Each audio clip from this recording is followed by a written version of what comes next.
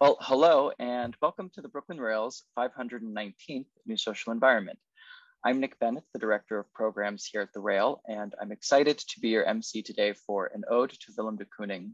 We're thrilled to welcome special guests, John Elderfield, Joan Levy Hepburn, David Reed, Richard Schiff, Mark Stevens, Robert Storr, Charles Stuckey, Annalyn Swan, Flora Yukonovich, all hosted by Fong H. Bui and with an introduction by Amy Schichtel.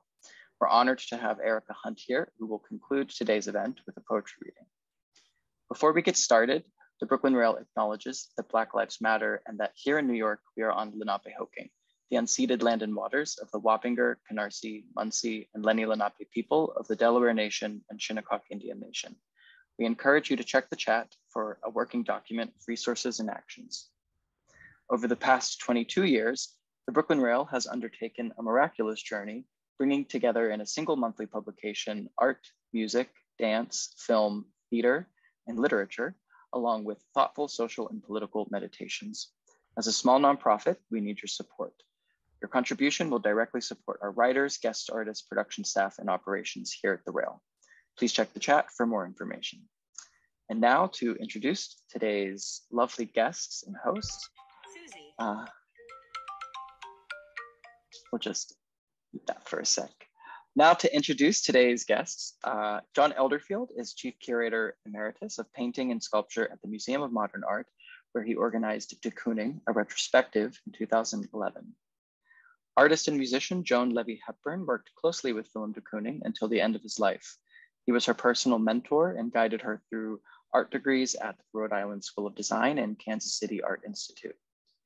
Artist David Reed is the recipient of numerous awards, including the National Endowment for the Arts, John Simon Guggenheim Memorial Foundation Fellowship, and Rockefeller Foundation Fellowship.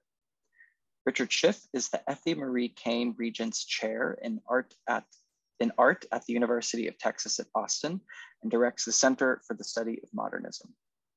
Mark Stevens is the former art critic of Newsweek, The New Republic, and New York Magazine. Together with Annalyn Swan, he is the author of De Kooning, An American Master, which won the Pulitzer Prize for Biography in 2005.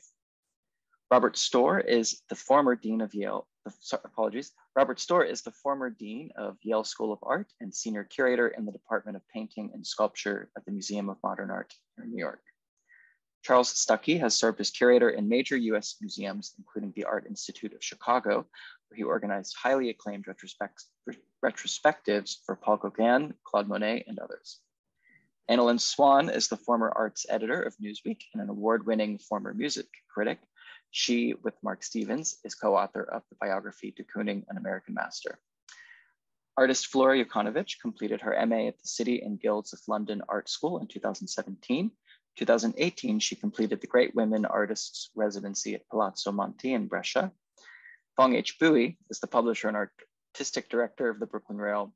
And now it is my honor to hand the mic over to Amy Schichtel, the executive director of the Willem de Kooning Foundation. Over to you, Amy. Thank you.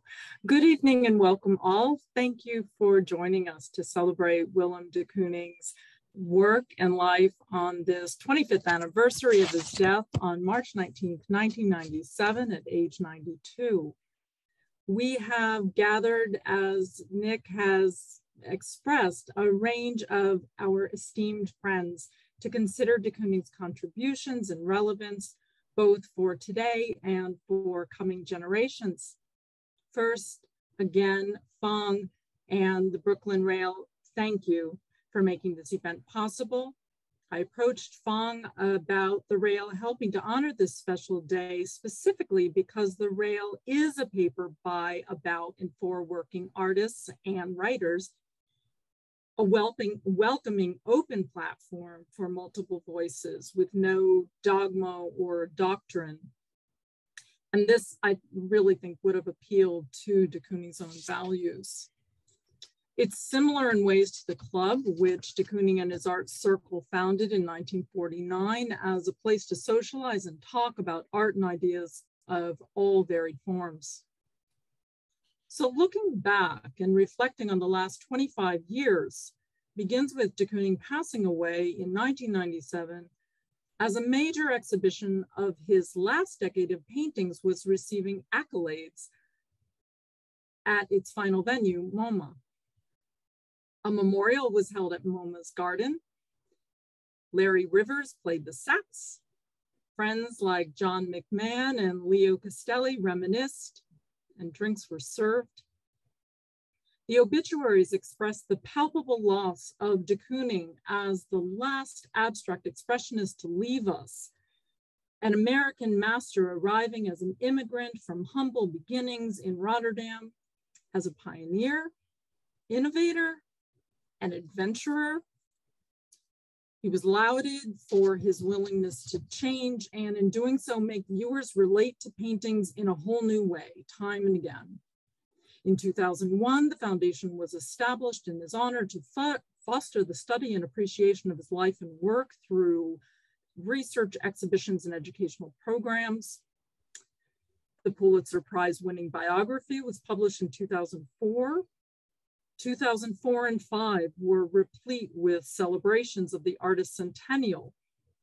MoMA's long-awaited definitive retrospective took place in 2011 and occasioned the foundation a new decade of research, public and children's programming, loans, and collaborations, such as toward the recent Soutine de Kooning exhibition. Now, looking forward, as always, our work will be guided by de Kooning's own practices, art, and values. We'll continue to work with and support our community and peers and continue to share his narrative, the creative complexities, beauty, and real intelligence to be found in his art and words. Today's not only, we all know this, it's not only a day to reflect, but a day to really celebrate what's ahead. As de Kooning's oft-quoted remark, "You have to change to stay the same," takes on renewed relevance. Thank you all once again for joining us this afternoon, truly. I'd like to turn the discussion over to John Elderfield. John, please welcome John. Thank you. Good. Okay, I was asked to reflect, which I take to mean that I am not going to be doing heavy lifting and that the people who follow me will be doing the heavy lifting. So I'm going to just talk a little bit about me and de Kooning. I first became acquainted with de Kooning's work in the late 1960s. In fact, precisely on my 24th birthday, which was the day after de Kooning's 67th birthday. A friend from art school in Yorkshire who had just returned from a fellowship in America gave me a copy of Tom Hesse's small monograph, published in 1959 at the price of $1.50. I had never seen a work by de Kooning. There were none in England to see. So it was astonishing to me to see his development laid out in an ever-changing range of extraordinary paintings, albeit in pretty dismal reproductions, nearly all of them in black and white. I didn't know anything about de Kooning himself, but I learned from Hesse's book what his life had been like. What struck me vividly was how de Kooning, when 2 years younger than I was then, had gone by boat from Holland to America. There, Hesse said, he enjoyed the freer atmosphere compared to the more compressed environmental aspects of the lowlands. Now, the atmosphere in England in the late 1960s was pretty free, but the environment was still compressed by class structure and, I fear to say, by a lot of art that was timid, to say the least. So my friend said to me, "Why don't you apply for a fellowship to go to America?" And I did. I knew I'd made the right decision when I finally saw de Kooning's paintings in his 1969 retrospective at the Tate. And it wasn't only the magnificent canvases themselves, finally seeing them in all their colour, but also the snide reviews by British critics, complaining that de Kooning's work looked like the end of a tradition rather than anything new. Of course, we have now long known that de Kooning's originality was that he was at once new and traditional. Not one of those artists who, as Hess nicely put it in his book, goes through the ritual of stamping out his plot of ground, sticking a big flag in it and declaring independence. The cool reception of de Kooning's art in 1969 was certainly influenced by comparison of it with the plot of ground then occupied by conceptual art. Remember that? So I was pleased to get on a boat in 1970 and arrive in New York. And jumping far ahead, I was equally pleased when 40 years later, I got to have the great adventure of guiding the creation of a roughly 200 work retrospective of de Kooning's work at MoMA with a 500-page catalogue, both opening in September of 2011.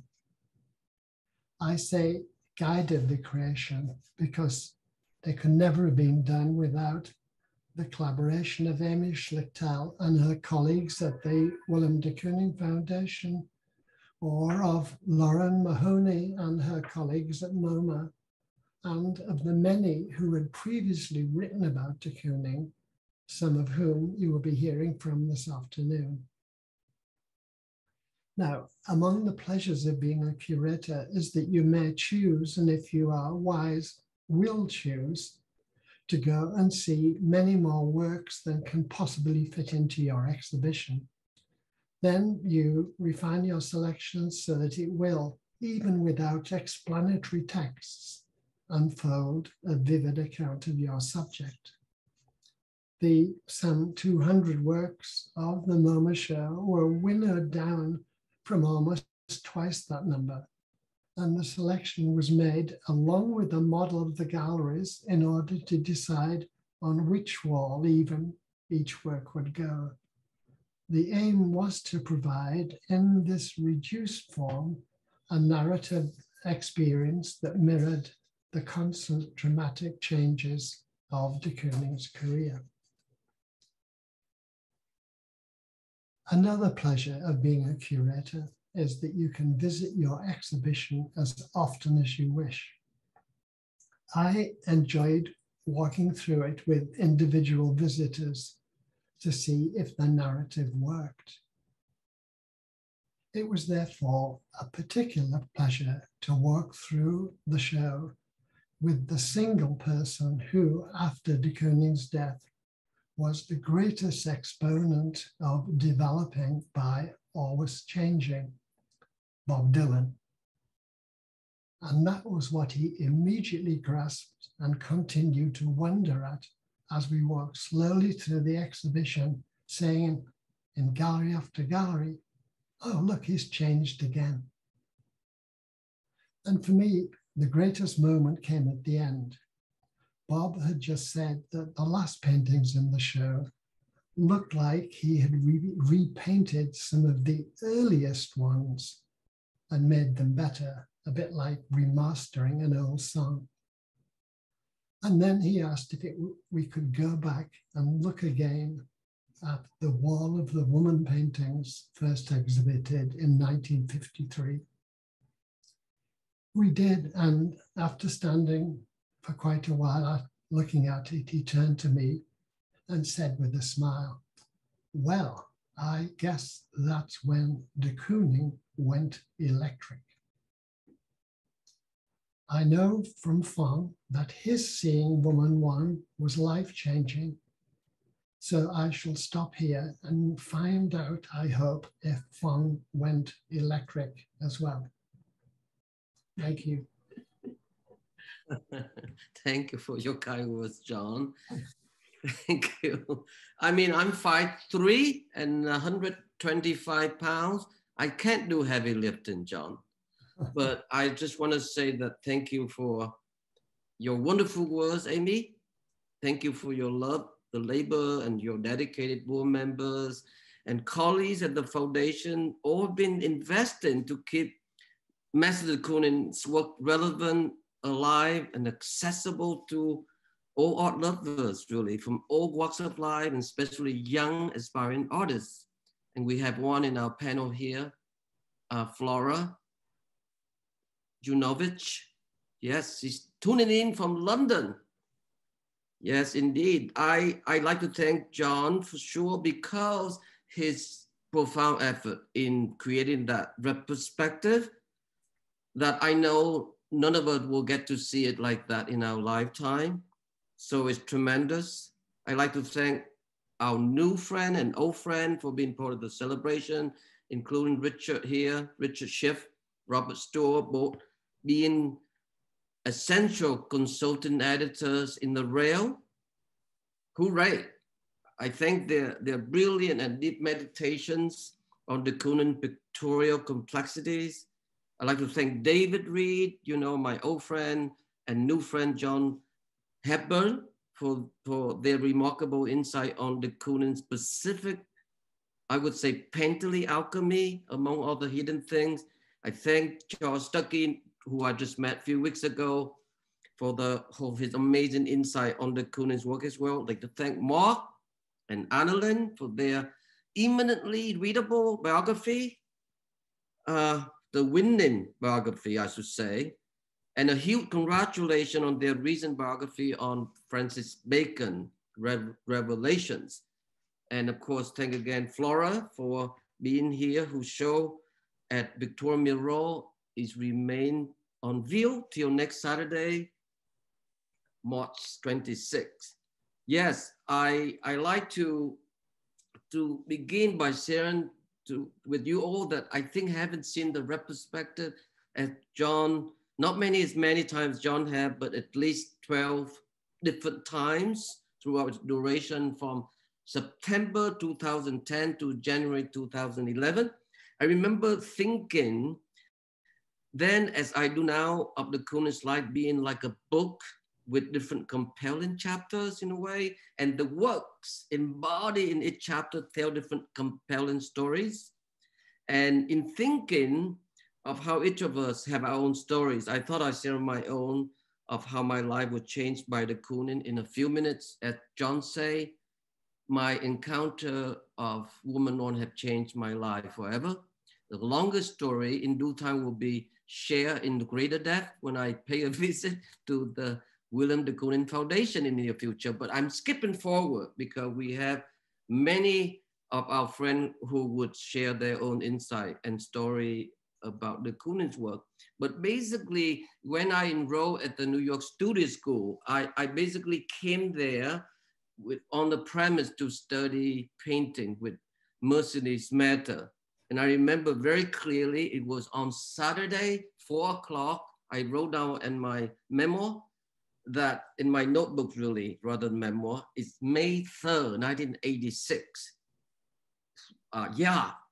A friend of mine and I decided to go to Soho to see show. So as we were walking across the street to LaGuardia Place to the south corner of Houston Street, we spotted de Kooning with his typical white flap cap and white overalls walking with a young man.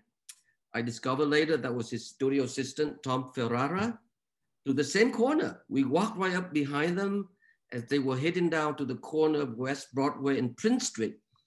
With my friend's encouragement, I got up all my courage and come up to the person who had changed my life. I walk up right to them and I say to de Kooning, I say, "Are you Mr. de Kooning, sir?" And he answered, "Yes, I am." I continue, "I just want to tell you that your painted Woman One had changed my life," without skipping a beat, you know? He said with a smile, "Are you sure? I didn't even know I made the painting." That was his answer. We laugh a bit and then we walk across the street together. And then he asked me whether I would like to come to the opening reception of Willem de Kooning show at Grumbaum Gallery. I still remember the show, the time of the bison. We stayed for a good hour. I remember how generous he was. He introduced me to all kinds of people there, including Michael Branson and others. And then we walked him back together with Tom to the parking garage, at which point he gave me his phone number and asked that I would visit him in the following weekend. Yes, I did. I visited him. My first visit lasted for a whole afternoon. It was amazing because he showed me everything in the studio, including the first painting that he made when he was 12 years old. It was so remarkable. And then he walked upstairs to show me where he slept, you know, and he pulled out a huge book of Norman Rockwell, artists and illustrators, because I told him I have studied to become commercial artists, you know, and he remembered that. So he pulled out the book and he said he respected and he had admiration for commercial artists. This similar, you know, this similar admiration is actually shared by a few friends, painter friends that we know, including John Curran, Matvey Levenstein, and Lisa Tuskevich. At any rate, I did manage to pay another visit and then spoke to him on the phone a bunch of times until Alzheimer's disease became more severe. You can correct me if I'm wrong, by the fall of 1987. I'm very eager, of course, to share a fuller story, but again, you know, that may be later, but I felt this is so nice, such an amazing opportunity for me to pay homage to, if you don't mind to call Master de Kooning in a way, because I felt that his life and work, encounter it and meeting him have given me amazing strength and stamina to mediate my own anxiety while living the bohemian life I had dreamt of ever since in Vietnam growing up. The last thing I'd like to share briefly with you all, as I told Amy this morning, is something my beloved grandmother once told me when I was 10 years old at the New Year's Day celebration. She said, when you grow up, grandson, you will suffer just like anyone is in this earth. And don't ever think that your suffering is as more unique than theirs, but make sure that you suffer the right way. So that was very profound for me, because I came later to realize that, you know, everything about Mr. de Kooning, Master de Kooning, is exactly how he framed it or echo in his wisdom. As he said to himself, the desire to create a style beforehand is a mere apology of one's own anxiety. So I feel deeply grateful to him again for two things, at least for the time being. One, art or any form of cultural practice is not a horse race. Two, the ultimate profundity and deep joy in living life is the complete, full embrace of the process of the journey in the present. As my friend, the art historian, James Lauren, told me just the other day, with chronic urgency, it's never at the point of arrival.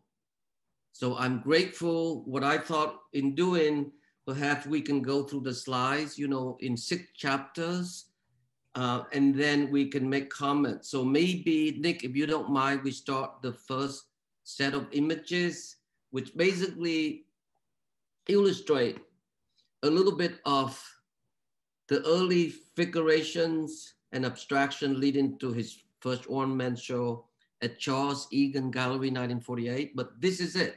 This is the earliest that we know, beside the one I described when he made when he was 12 years old. Basically, I felt it's so nice to understand the early work, partly because he was that product, very product.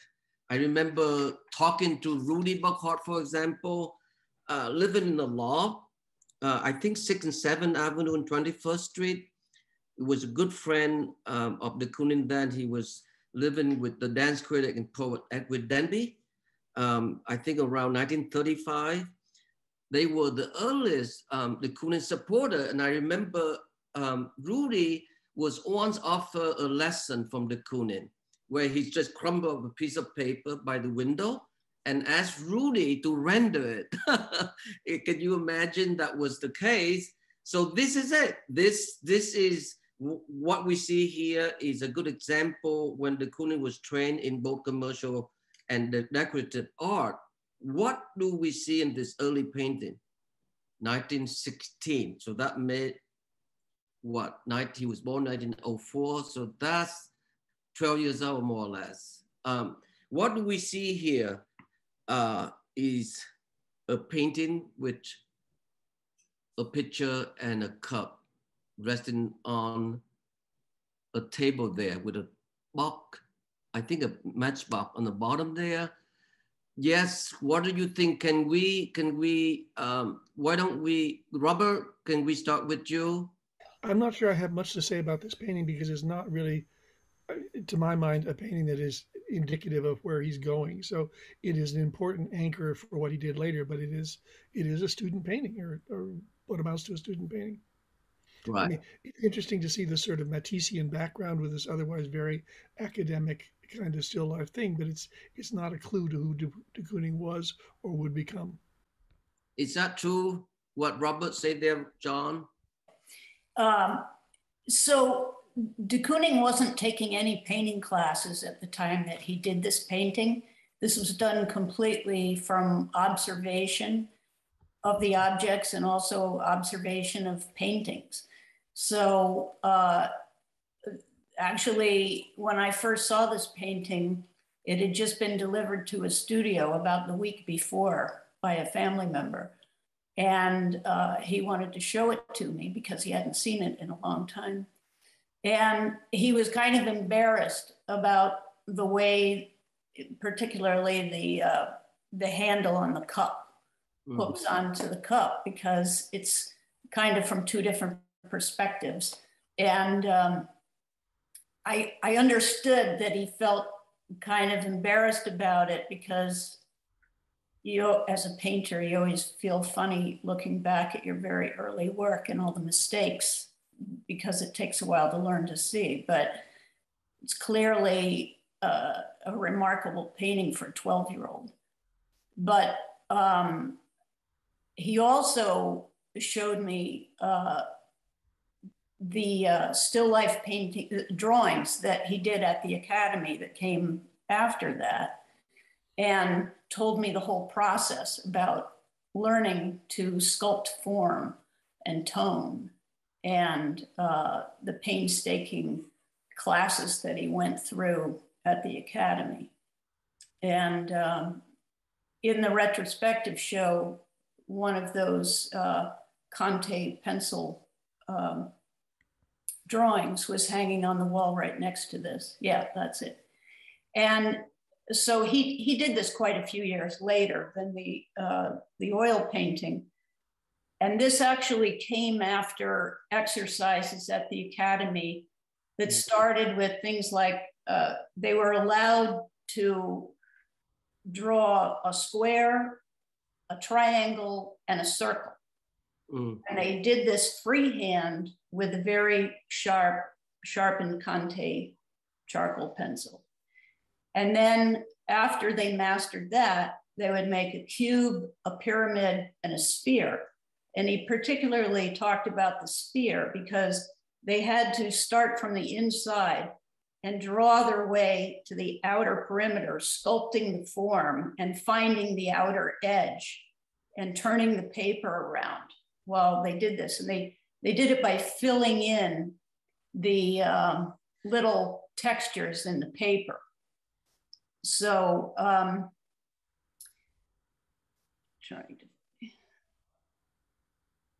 so it was a very painstaking exercise. And he said that only he and one other student got through it at the academy. Everybody else kind of gave up on it.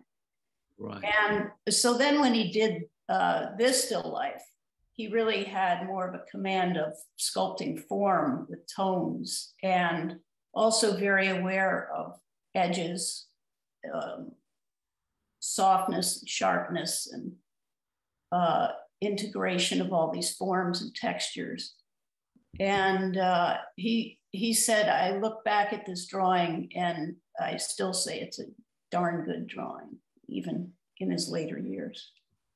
It certainly is. I was thrilled to see that. Richard, any observation you like to add in regard how this relate to the whole Dutch still life tradition? Well, I would just, I find it interesting that he picked up it just on his own. He picked up on a kind of divided brushstroke in that early still life, so that you can't tell what's in the background. I'm not sure that whether it's wallpaper, which would be flat, or whether it's tapestry, a rug hanging against the wall, or something over a piece of furniture that would be textured. Mm-hmm. So there are different textures represented, but what he's done is, in a very modern way, sort of skipped over a lot of more elementary ways of seeing, and he's painting like somebody in that decade, like a professional in that decade, using a facture, right, that most people would associate with Cézanne in those years, possibly with Matisse. Amazing. John, do you think there's a difference between how the drawing is made as opposed to the painting we see here? I was just going to say to Richard that I wondered if this rug in the tapestry in the background was kind of inspired by some of Vermeer's paintings. I see. But could be. Could be. John, are you there, John? Any? Yes, Where are you, John? Yeah, here you are. Well, certainly what I think of is, the relationship from this all the way to the very late paintings.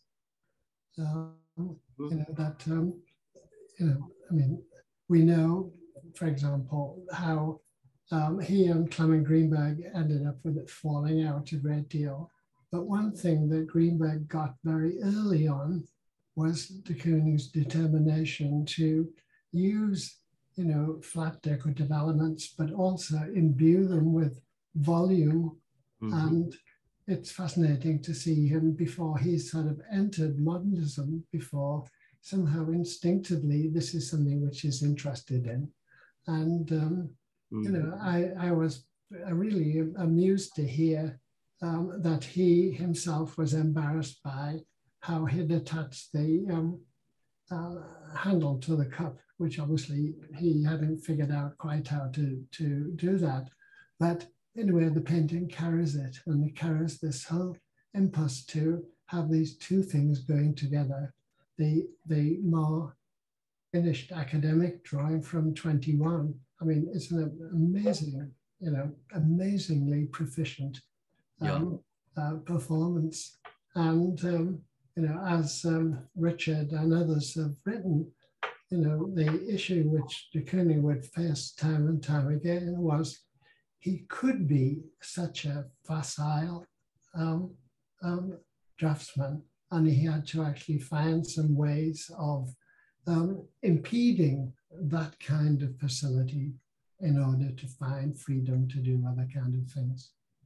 Actually, Fong, I would like to take up and comment, add to John's comment. Can we go back to the academic drawing for a second? Sure. This one, yes, because later in his life, de Kooning, just loved to go against the classical tradition because he so clearly could. And once upon a time, he said, a marvelous quote, he said, sort of gesturing at his painting, "Classical training is what freed me to do this," which is a marvelous thought. Yes, it's so true, Adeline. And thank you, John and Richard, of all your insight there, because this was the condition that we might relate to Cézanne, because Cézanne had his own anxiety with the same predicament, desire to flatten out what he was painting, but also have a commitment to classical form. of the old master. So hopefully we can go to the next images right here. So this is interesting. This is when he have encountered Matisse's Retrospective at the Lucensin Gallery in 1927. This is when he made this painting the same time, pretty much a year right after his arrival to New York. So this still life here is that interest, openness in a way, because I don't know how to describe it except that it had everything that he was seeing at the time, with the not just Miro or Matisse, but there's neoplasticism, surrealism even. This is the time when he beginning to meet Gorky just 2 years later. So I don't know how to describe this painting in a way, because it's have everything in it. You know, look, and I remember reading John's description, and somehow Richard have touched upon this too, and others. So let's go to surprising someone else is in here. Let's ask Charles Stuckey. Where are you, Charlie? It seems to me that there's a lot of personality in this painting already. A lot of humor, a lot of things, you know, counter to expectations. I mean, the idea of the still life remains, but instead of it being, you know, a sort of predictable putting, you know, vessels of different shapes together. I mean, here we have a bunch of eggs. I mean, it's so casual and unexpected, it seems to me, in the tradition of still life. And then, you know, the way he takes that as a primary thing to look at, this, you know, sort of herd of white eggs, and runs it through the floor and the railing overlooking the, I guess, I mean, there's a sort of shadowy nocturnal aspect to it all that seems, I don't know, there's something otherworldly, don't you think, about these glowing white eggs in this sort of somber setting. I just find the humor of it very touching. Yeah. Yes, so true. Mark, what do you think about the echoing of the oval form on the floor below? Does that echo the eggs be, you know, on the table? What about the knife floating below the table too?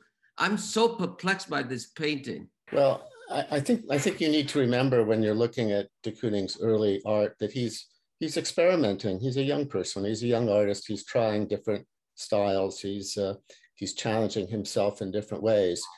And so this painting doesn't necessarily mean a great deal for his later work. But I agree that it's a comical painting in a way, especially he's making fun of himself a little bit, because in the academy, as Joan was saying, there was a great emphasis on learning how to draw a sphere properly, even how to draw circles with a liner brush, things like that. So here with these eggs, which kind of comically nestle up to each other, you see, they're very not academically drawn. Yeah. And the rhyme on the floor is also sort of comical, isn't it? Because he would have known about grids by then, and cubist thinking by then. And there's a kind of Matisse challenging cubism a little bit in the picture. But I think really it's an unusual painting in which he's trying lots of different things. And you know, it's more interesting really to talk about perhaps his later work. I don't know.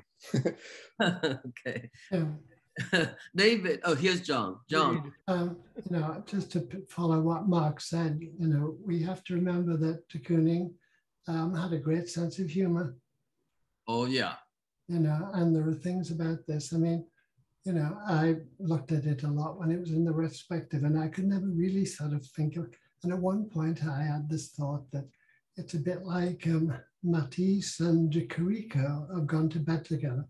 And that's what they get. Yeah. And you know, that he's willing to look at very disparate sort of things and see, okay, if I did this, if I did a Decorator-like space, but did it in Matissean colors, what would it be like? And just carrying it through. And, and there's really nothing quite like it that happens again. So he learns he can discard things as well as accumulate.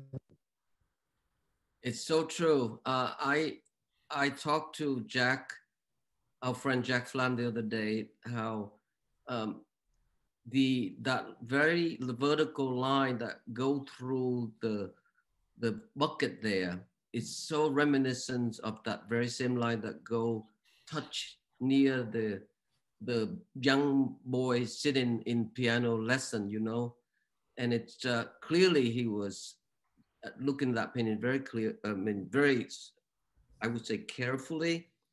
So yes, the presence of Matisse is there for sure.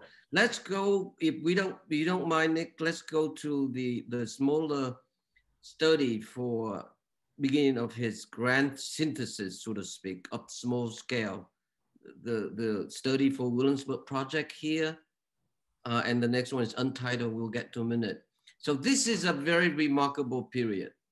This is right into the middle of WPA during the Great Depression. This is the time when he really decided to paint full time. Remarkable to think about that period. So I'd like to see whether, let's say, David, are you here? What do you see here, David? In this one, and I like even more the painting of the couch. Yeah. I think you have an image of that as well. Yeah. That's the one that haunts me, the couch, because it's so much about de Kooning. It's very sexy, very funny, strange color, both abstract and figurative. This one, just as long as it's here, is reminiscent not only of Gorky, who de Kooning was very close to at this time, but also of the work of Ilya Bolotovsky and other people who were working in this particular idiom in this particular time. So it's got a flair to it that most of them don't have, but it's an attempt to reconcile cubism with surrealism, with biomorphic forms and geometric forms, and to layer them. But for de Kooning, who was Dutch after all, to play with these things in this way was also to play with Mondrian, who was in the background and who was very severe by comparison. So true. Yes, indeed. Flora, do you have any comment on this early work at all? Where are you, Flora? Hi. Hi. Yeah, I think it's interesting how poised all the elements are, and they feel like they're just about to animate, or they're just perfectly balanced. And it's for me, that sense of movement and animation is so much part of de Kooning's work, and you can see it already being a central concern. And it's interesting to see it explored in such a flat way, and to think about how that goes on to be explored in the process of painting and with the meatiness of the paint. I really love these works. Yes, Richard, maybe last comment before. Well, some Stuart Davis in these paintings, I've always thought. And also, I mean, this is the time of de Kooning doing, through the 30s and 40s, doing commercial work, using commercial techniques. And the hard edge is related to that. And the small format, it's a format for producing a design that would be printed in a magazine. And he was thoroughly familiar with those techniques and continued to use them the rest of his life, really blowing it up into a much larger scale. It's so true. I love the implicit instability of that line, the seesaw line in the center. You feel that although this is a work that he's trying to make structured and cohesive in a compositional way, it could all collapse in a moment if just that line tipped over. It would seesaw, it would upset. And I think that's an implication of de Kooning, of de Kooning who's coming. Right. And also the beginning of, sort of infusing abstraction and figuration together. We only see hints of it.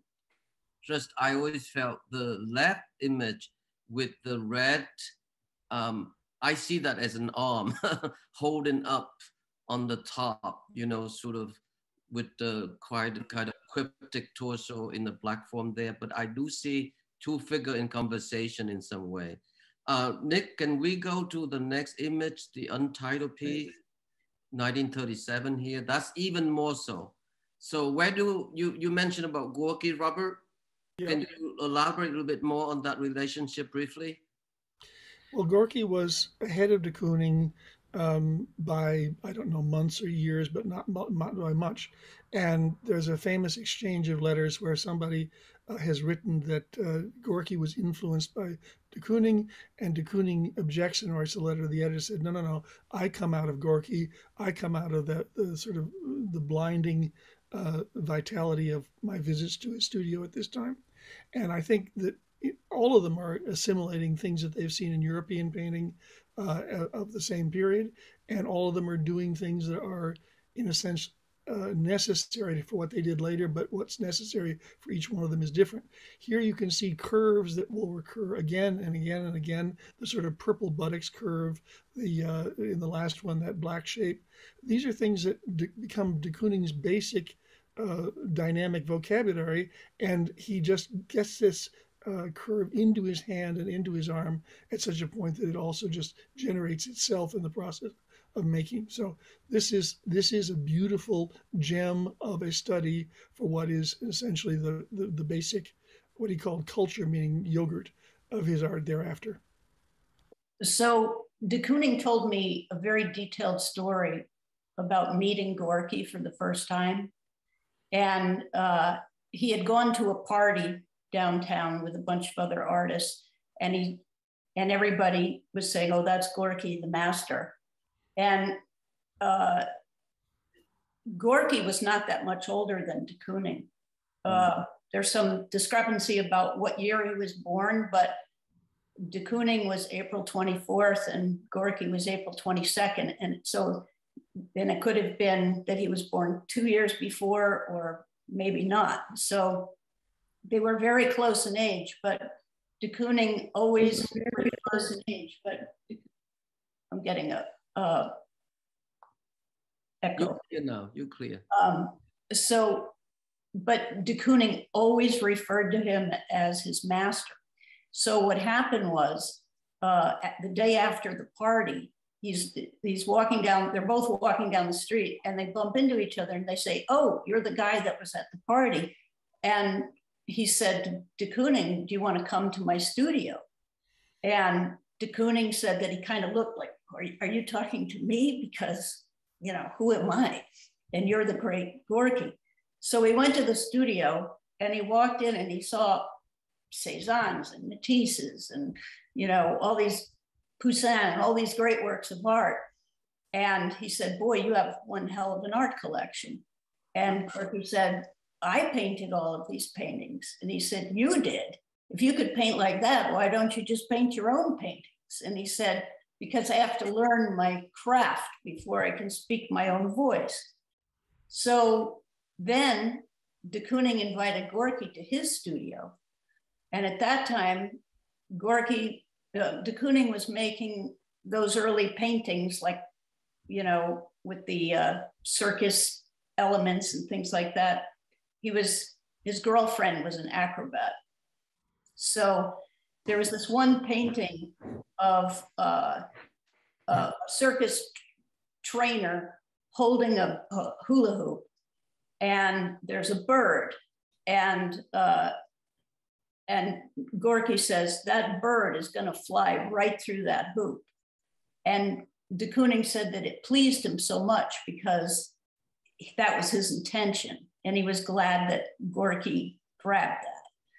And so then he really started learning from Gorky, learning a lot of things from Gorky.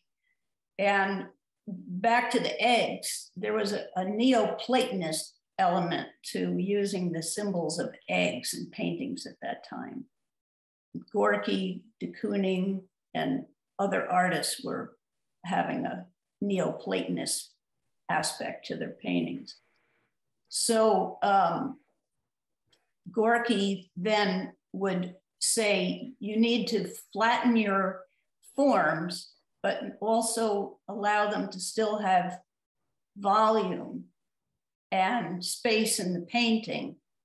And he started telling him techniques about how to work with edges and sand down surfaces and build up luminosity of paint density. And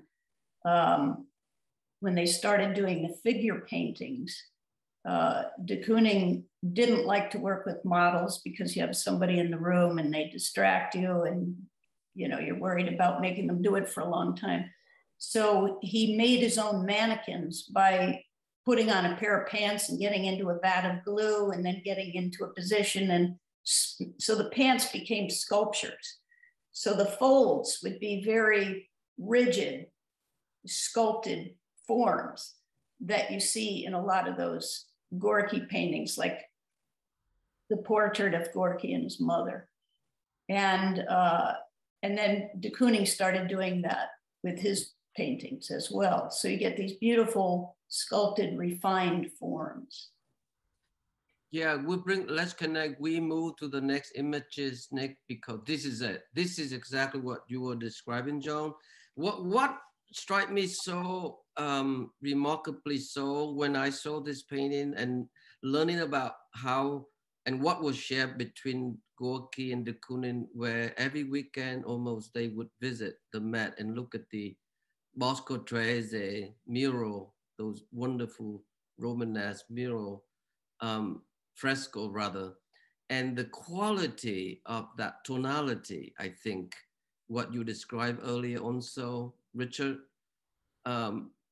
is that the way that it's painted with how I remember reading one instant that he was so impressed when he first visited Gorky's studio in Union Square, where everything is impeccable, and how Gorky would use razor blade to scrape up accents of paint in order to create that incredible porcelain-like smooth surface. But at the same time, where does that fit into the Great Depression? This is the time when he already decided to become a full-time painter. John, can you make a remark on this very instant?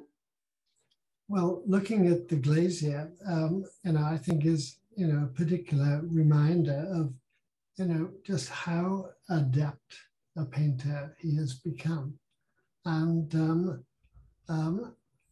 I think it's an amazing work. However, it does have a slight quality of him showing off, of a kind of display of his brilliance. And it's something which I think he can do so well, and that he will eventually just pull away from it a little bit, because I think it can be, and I think he understood that down that road lay a kind of ingratiating painting. I mean, this thing is so beautiful and so marvelous that, you feel that, where can he go from there? And of course, he tells us where he's going to go from there. He's going to go and do something very different to this. Yeah, Richard, what about what is he looking at beside the fresco? Those Roman beautiful fresco that we mentioned in the Met there. How did it relate to Picasso, for example? Well, I would say maybe Ingres more than Picasso in some of these pictures. Yeah. With the anatomy gets converted into a kind of idealized form that isn't anatomically correct.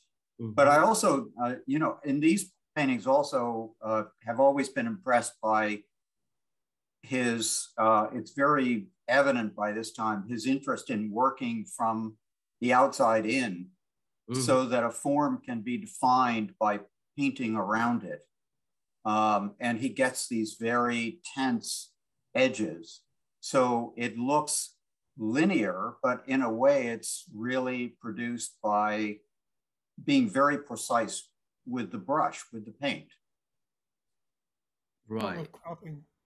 Also, this painting shows some of his marbleization work that he learned how to do when he worked for the industrial design place in Holland.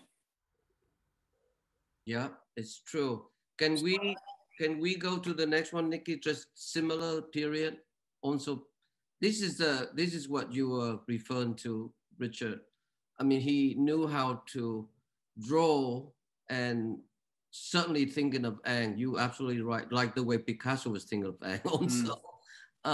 But there's some discrepancy, the way that he, began to somehow place the certain part of the anatomy deliberately wrong. I don't think that he was doing it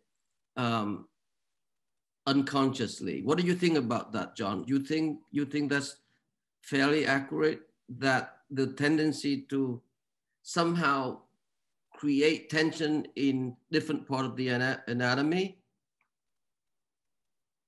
Well, I think in drawings like this, I think that he is doing in a very different style what, as we know, Cézanne would do, where you would go back and you would work those contours, and sometimes you would lose them, sometimes you would reinforce them. And I think that, starting with the figural subject and then going back, and I mean, like the way in which he gives that sort of reciprocation between the raised and the lower shoulder, and then the arc which he finds in the biceps. And you can see is creating effectively a kind of conversation through different parts of the painting, in a way one part speaks to another part, which speaks to another part, which does so, in the one sense to create the whole, in another way to pull it away from the whole. And I think, to see him doing it in drawing, and then we will see him doing it more directly in painting within a very short time. It's true. Nick, can you focus in where the elbow meet the upper left pelvis? Just focus in a little bit. We can see here, this area right here. Yes. So that's what you talk about, John. Yes, I'm looking at giving it down a little bit. Yeah. I mean, sorry, you can see a little higher. Can we look at the image a bit higher? And then one can see, what he's doing. I mean, with the shoulder, the top of the shoulder, where he's putting all those little reinforcing marks on it, and then he's jumping over and doing something on the other side and moving it down here. Yeah. And some of them are, I mean, they're never quite escape being representational, but they also, in a way, do. I mean, there's no obvious reference to the top marks there. It's not as if the man's got a hairy neck or anything. We're not supposed to think that.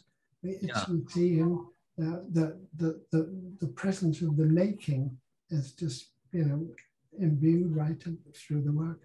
Yeah, we're beginning to see the content of the glimpse more clearly. Ron, can I follow up there too? Because this is an absolutely fascinating moment, because de Kooning is sort of betwixt the classical again and what he was attempting to break out of. And so could we go to the next image very quickly? So here, obviously, we have something of a sort of classical rendition of the body, sort of muscular, but then the paintings that come out of that are very, very different. And at that particular moment in time, this sort of disconnect between his obvious academic ability to do an anatomical drawing and then what you see as the classic male, which is, all the planes all over the place.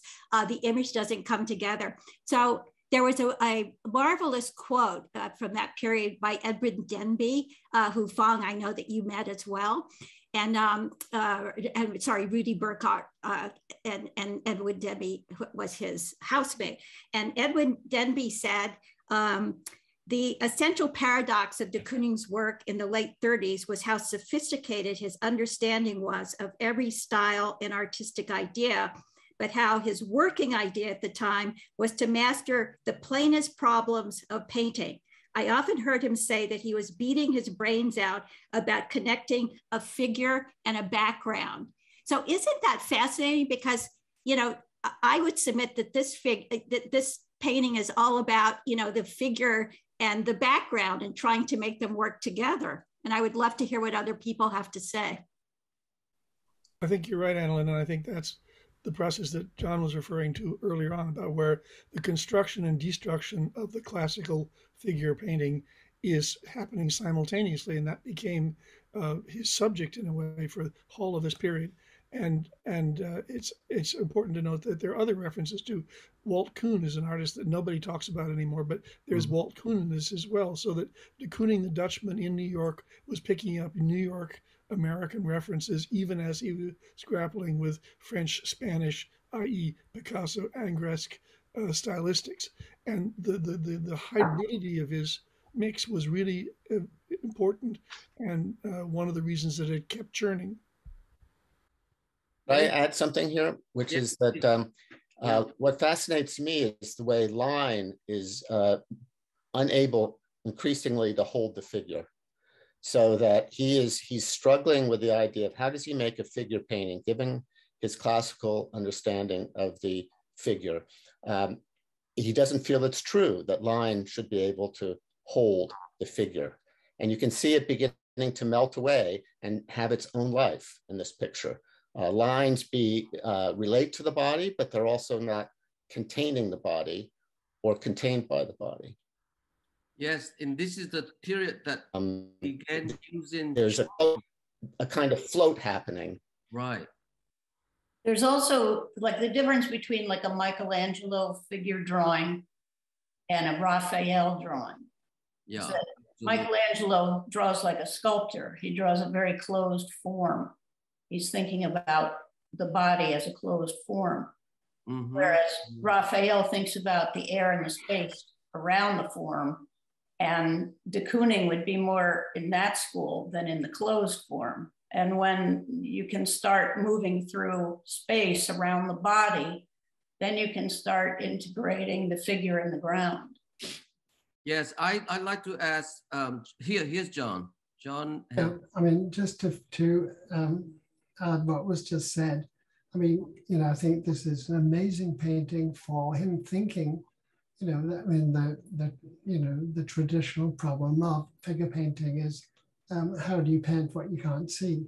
How do you paint the back of the figure? Yeah. How do you give a sense of the space moving around it?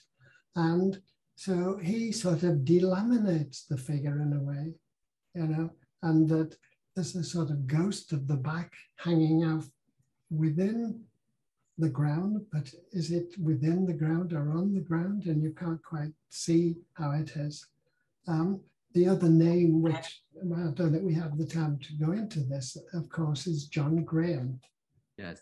You know, and this is, you know, the stylization of the head and everything is very much a sort of John Graham thing. But the way in which it's realized, and also, and particularly that amazing lower part of it is, you know, you know by now that you're in the, you know, that you're looking at the work of a really great artist. Yeah, I like to make just a brief comment just in regard to John Graham. You just said John, and you mentioned Walt Kuhn, Robert. So that all fit in very interestingly as a kind of potential synthesis of that period, the poverty of the Great Depression. Walt Kuhn had painted a lot of performer clowns, just like the way that Picasso identified with the marginal circus performer and whatnot. But also a mystical quality, because Graham have claimed to have known, you know, Rasputin, and was very interested in Gurdjieff and theosophy. So there's that element, but we won't have time to go into it because right now it's been an hour and 7 minutes. So we got to move on here a little bit here. Yes, she did Woman, 1940. Indeed, one of the first series of women. I think probably 2 years after he met Elaine Free, who later he's married, 1943. So my question is this. How would we describe the paint surface here? It's somewhat retained, very similar to the previous man painting, but the color have changed significantly. Why don't we ask a few painters here too? Let's say David Reed. David, where are you? I'm right here, Fong. Right.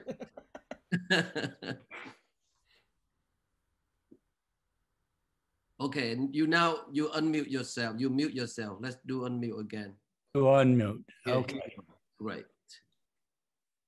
Well, this is a strange painting. I love the red and the green outlines, you know, separating the outlines out in that way on a flat, but having it suggest the forms.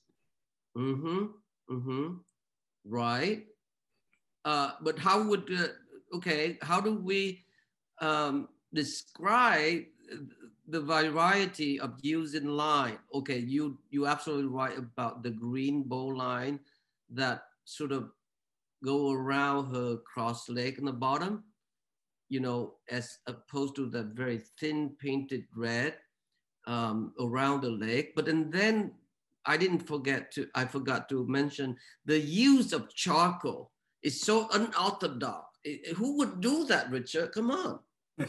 Yeah. Right? Well, that's, you know, it's part of his commercial designing with where you put in the form, you erase it, but you keep a trace of it. Right. When you paint over, and then you can retrieve it if you want.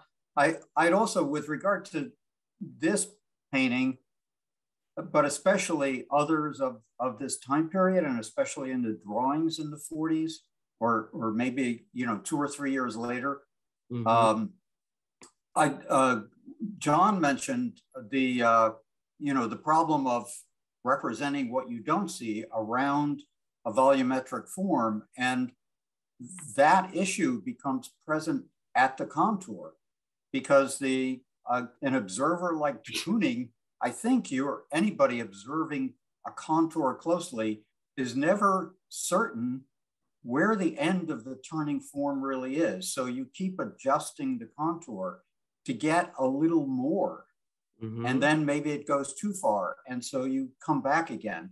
But Cezanne did that, Picasso did that, de Kooning does it like crazy in some of the drawings, where it seems like he's just doing the contour over and over and over again. And if he doesn't, in the paintings, that it tends to get erased by paint. But in the drawings, nothing gets erased, or sometimes it does with gouache. But, you know, sometimes it does, sometimes it doesn't. But there is that struggle to understand how much you can actually see when you observe a form that you know has a backside to it. You know it's a volume in space being affected by light. Right. We should also note that this is the entrance of de Kooning's great subject, woman. And, you know, just to do a compare and contrast between this painting and what we just saw in the men, because the men are very, you know, not coming together to any degree at all, as we've just, you know, talked about. Whereas if you go back to this one, the seated woman, if we could just return to that. Yes, thank you. You know, whatever else is going on here with playing with the, you know, figure and ground, this is a woman. You know, we now have a sort of tactile image, a tactile presence, which is going to inspire de Kooning really for the rest of his life. Yeah.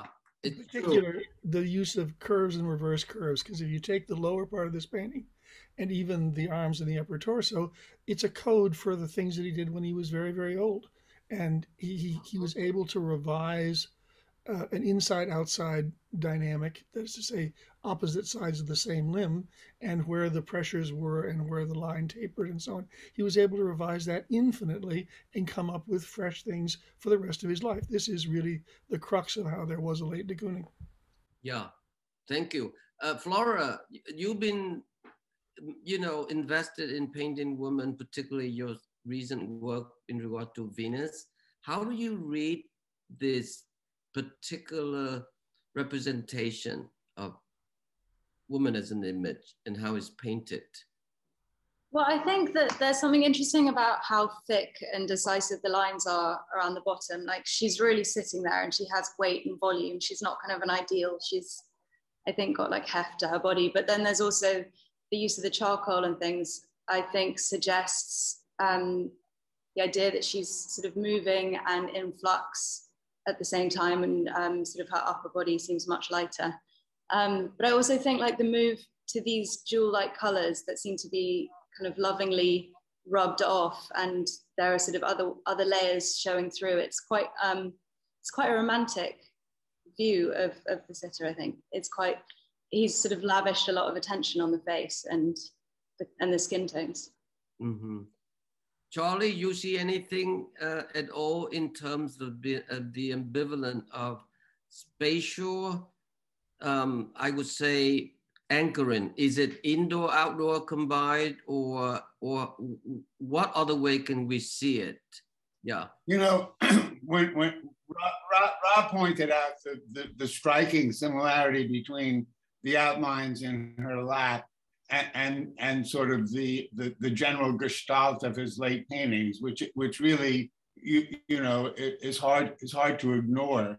But it seems to me at the same time that those outlines and the way he treats the folded legs on the figure is related, Fong, to the story you said about Burckhardt asking him, how should I learn, to work as a painter, and he crumples up a piece of paper and puts it on the windowsill and says, draw the crumple.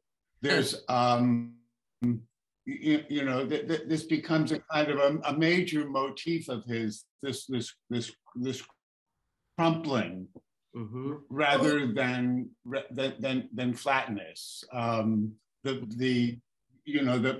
The flux of form, the conundrum of form folding in around itself around the body. That's a very good point. Yeah. I think the other thing about the crumpled paper is that you have to look at it, because it's not a nameable object that has a specific, it's not a chair or a cup, you have to look at it to be able to draw the crumples. Mm-hmm. And Kooning was all about looking at things really carefully. Yeah, it's so intense to think about that now, because Rudy, of course, regretted it, that he never, took the lesson and had the patience to go through it, the whole, propose, class, really. But I know that he did manage to say that he did look at it and realizing the crumbled paper beginning to enlarge itself slowly, so it's a live form. But anyway, let's go to Summer Count, because we have to give. Well, can I just stop with that painting for 1 second? Sure. I think people should look at, and by the way, Rudy had other fish to fry, so that's not a problem that he didn't do that. But yes, in this particular painting, when anybody ever says that de Kooning was a misogynist or was cruel in Woman One or whatever it is that they say, look at this painting, because this is the counter term to it. And de Kooning actually was not the monster that he is portrayed as being for having painted a monster. Of course, there's the ambivalence of psychology of men and women, etc. But besides that, just the tenderness that he lavished on this portrait is the counter term to the anger and violence in the other. And I would like to add something to that too. I think that's a terrific point, Rob. And you can't take one without the other. In this painting, you begin to see de Kooning developing a very personal relationship with women. I mean, on the one hand, yes, she still retains some classical characteristics. It's as if she part of her wants to be an Angresque woman, but yet you can feel his hands all over her. You can begin to feel the colors and the intensity beginning to move into the figure. And that is de Kooning in relation to the female figure. And it becomes just more and more and more. I mean, she's sort of, it's a portrait not just of a woman, but of a man painting a woman. Yep, it's so true. Can I just inject that late in his life, de Kooning had nurses looking after him. And when Gary Girls and I were working on the show Late de Koonings, we talked to them. And one of them said that he came to her very late in his life and simply cupped her head in his hands and said, "You're so beautiful."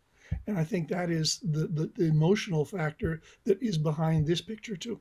So, you know, to everybody's point about that, you know, that the first woman that we were just looking at, and then if you look at this sort of first series of women and Pink Angels, and to everybody's point about de Kooning's, anything said about his misogyny is kind of, you can't look at the exuberance of this painting, which is remarkable, both to me, at least, both for the kind of the sort of love of the female form that's involved here, but also the other part of de Kooning that's now suddenly coming to the fore, which is that incredible velocity of his line. You know, the other painter said that he had a line that went like 1,000,000 miles an hour, that whiplash line, but his first wonderful example of the whiplash line coming into play is also in a painting about women's figures, you know, the female form, which to me is just makes this painting so remarkable.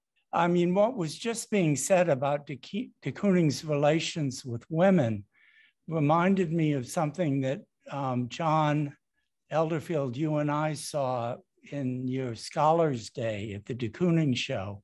Do you remember Linda Nochlin? I remember Linda Nochlin, yes. She came and she talked about Woman One.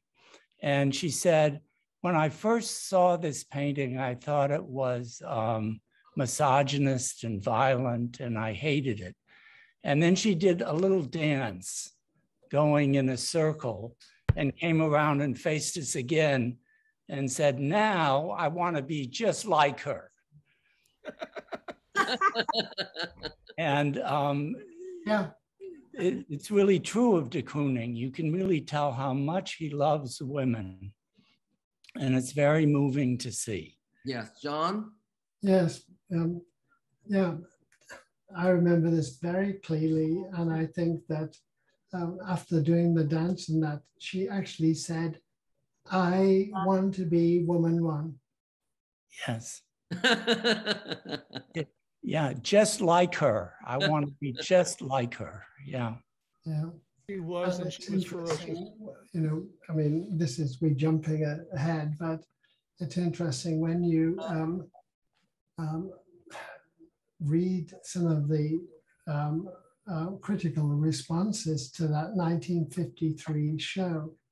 Now it just seems sort of risible. I mean, how could anybody be so literal as to think that a loosely painted picture like that was misogynist? And I think the best review of it was from all our friends, Leo Steinberg, who said that you know, if you don't find these women very beautiful, you should go and look at the whole history of painting women, and some of the most tender paintings you'll ever find will be of people who are not actually hugely wonderful. And that, you know, it's the wrong way to look at paintings to be, there we go. It's amazing, John. I regretted I mean, I was very upset how Woman 4 couldn't be land for your show from the Nelken Aken, but that's another story. The story of 1953 show the woman at Sydney Janus. It's unbelievable that none of those paintings was shown during the course of the show except for Woman 1. And I told Amy not long ago, my superior make a phone call to Alfred Barr and encourage him to get this painting for the museum. Oh. And he did, you know, but that was a week after the show was closed. So it's remarkable, all this amazing work that is, I mean, almost got the whole painting, the whole series there at your retrospective, John. Well, I think it would be unseemly for me to complain still about that work not being lent. But on a we'll let it go. We'll let it go. Note about relationship with women, since we're on this. When Alfred Barr took Blanchette Rockefeller to see the exhibition, MoMA had committed to buy this, and he suggested that she might want to buy another one. Mm. So she went with Alfred to see the show, and de Kooning knew they were coming, and he put on his suit and was all very snappily dressed. And as we know, he was, you know, very good looking. And so she said to him, I think she was very impressed by him, and shook his hand and said, I'm really glad to meet you, and I'm looking forward to be able to own your picture. And he said, oh, Mrs. Rockefeller, you look like $1 million.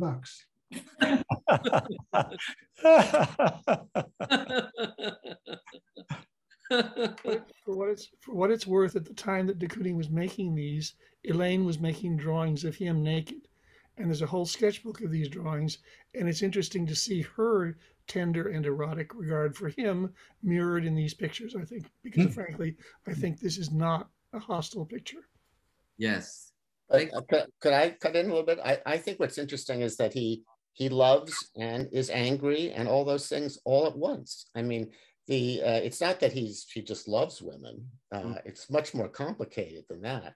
He loves and much more. And he wrestles those contrary feelings into pictures at the same time very often. And that's what makes them so subtle and so, so rich in really in humanity, because they're complex. They're really, his relationship to women is complicated, and there's no reason that anyone should be embarrassed about that or ashamed of it. I mean, we all have complex relationships with other people. Why shouldn't that be on the canvas? So it's true. And I can see that Anlin wants to interrupt me. So No. I just want to reinforce what you're saying, because remember, we quoted in the book that somebody said, oh, she's so fearsome and ferocious. And de Kooning said, well, have you ever seen women at Klein's department store looking at a bargain table? So, but it wasn't, he could hold those two opposites in his mind, obviously at the same time. I remember another wonderful anecdote where he said of one of his, Juliet, one of his early women, somebody said, oh, she's so charming. And de Kooning snapped and said, she uses that charm. So, the dichotomy was always there, but I would agree with everybody else that he wasn't a misogynist by any means. He was more of a realist. What are people like? Mm-hmm. Mm-hmm. Yeah. Elaine. Go ahead. Elaine herself said, if that picture is hostile, it's not me. It's not a reference to me. She said it's a reference to his mother. Well, of course. But don't we think really that the hostility is towards his own frustrations with making the painting? I mean, It seems to me that the paint, that to read the frustrations that are so evident in the language of Marx and the starts and the stops and the distractions and so on and so forth. I mean, it seems to me that it's much more about him and his activist painting than it is about his attitude to women in general or one particular woman. I mean, it's the image is a woman, but the painting is about painting, it seems to me. Right. Yeah, he did. He also thought they were funny. You know, he thought this Yeah. was a funny picture. There was humor in this picture as well as everything else. Yeah, it's a comment on the All-American Girl. Yes. Okay, so we can stay on this painting for the next 3 hours, literally. But I just want to add one quick comment that what shocked me about this painting also, every time that I look at it, but the last time was as John Retrospective, when I realized that, you know, the centralization of her moving to the left, he had to paint it that aggressive metal paint on the right, that, you know, vertical that go down to pull her to the middle. And I just love that brushstroke that disrupt that line on the left there. It's just so incredibly intelligent. Okay, so can we go to Fire Island, which is talk about extensively in a way in Richard's book, this right here. Yes. What do we see here, Richard? Well, as Charlie said, we see painting. You know, is what we see, and I you know, with thinking, you know, here it's harder to you know, discern exactly what it is, but there are things that you can pick up on. With all of the women, I mean, you know, he sometimes said, well, you know, I have to paint something and I like women, so I paint women. But basically he's making paintings and exploring pictorialism without becoming, in some periods he becomes an abstract artist, I guess, but usually not. And usually the form is derived from observing things, and those things can be inanimate objects and they can be figures in motion. Probably he was more interested in the human body and its different perspectives than in objects, but they both get in there. Yeah, true. Flora, are you there? I'd like to ask you a little bit whether you see that incredible Titanic Baroque or Rococo energy in terms of display or representation of curvy linear form, asymmetry and whatnot. Where are you? Hi, yeah. Yeah, I do. I think it's interesting to see the forms that, I can't remember who said it, but someone said that he'd started this kind of language for himself in those early paintings. And you see them kind of coming out really easily here. And yeah, there's just something about the way the space in between is kind of squeezed to become these interesting kind of tendrils of shapes. It's got amazing kind of momentum through it that feels kind of Rococo, yeah. Right. Great. Nikki, let's go to the next images. I believe we have a study. Here it is, Judgment Day, the study for backdrop for Labyrinth. This is what I want to ask you. I think if it's nice if we can make a quick comment about it, because one of the things that really strike me about de Kooning, occasionally he would create a study and then he would make a painting just like it. You know, it just like an old master would do. You worked up to a drawing, to sketch to the final drawing, and you blow it up. So how does that was also the backdrop for a ballet, so it had to be right, exactly. But no one done that. As I remember, with one exception, maybe that maybe Motherwell when he would commission that huge mural at the National Gallery, the Elegy. No, but Gorky did it with his portraits of himself and his mother. That's which true. Sometimes even scored. I mean, this is where the whole myth that was created by Harold Rosenberg about coming to the painting without anything in mind and no design and so on and so forth simply falls apart. It was a wonderful piece of critical literature, but it in no way reflects the process of the artists involved.